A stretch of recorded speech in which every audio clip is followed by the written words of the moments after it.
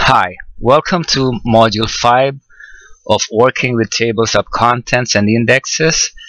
My name is Narciso, and today's topic is about creating cross-references in an index. Some readers might be looking for terms and keywords that are not profoundly explained within the document, but are somehow similar or related to other items that are discussed substantially in the document. This is where cross-referencing an index becomes useful, for it directs the reader's attention to another part of the document where they can get information from. In this example, the terms business debts and commission were not explained in the document, but the author feels that some information can be useful. For instance, a person looking to read about business debts can refer to liability, which is found on page 4. In this case, the business debts entry is cross-referenced to the liability entry. I've opened the document that we worked on in the previous module, and we will create cross-references in the index for this document. First, I want to identify and mark the phrase business debts and cross-reference it to liability.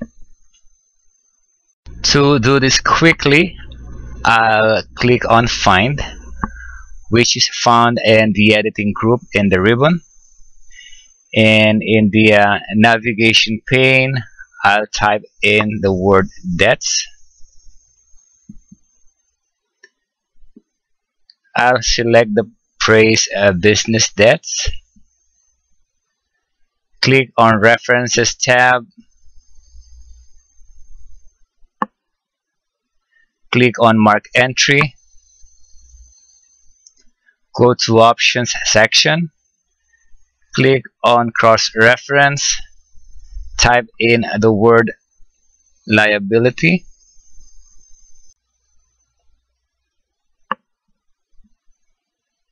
Then I'll click Mark.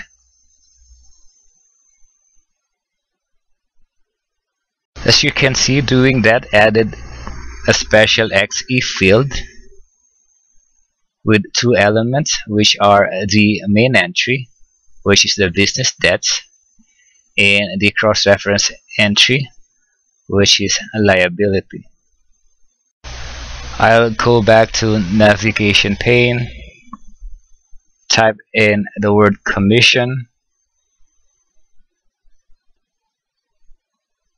and click on the Mark Index Entry dialog box.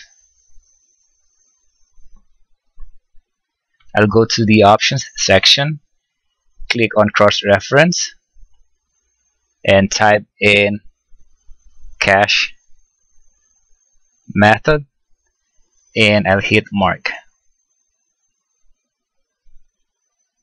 And we've successfully created another cross-reference for this document's index, as indicated by this special XE field. And that concludes Module 5 of Working with Tables of Contents and Indexes. Again, my name is Narciso. Thank you for watching.